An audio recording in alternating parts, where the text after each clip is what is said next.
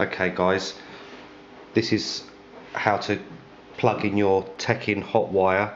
I've plugged in the USB to the computer and into the Tekin Hotwire. I've plugged the Tekin Hotwire into the ESC wire, which is here inside there. When you've done it correctly, the green light should be on, and also the red light on your ESC should be on there, as you can see that. Okay, once you've done that, I told you in the first video to go to Tekin to download their software. This is the software.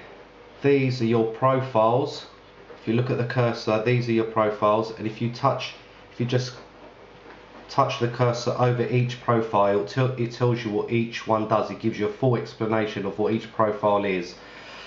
If you look at the up and down arrows, look there and there. If you go up, at the moment my drag brake is off, but if I wanted to increase the value on the drag, I could just click it, and as you can see, hang on, I'll get the camera in. As you can see, I can increase the drag. For me, I want it to be off.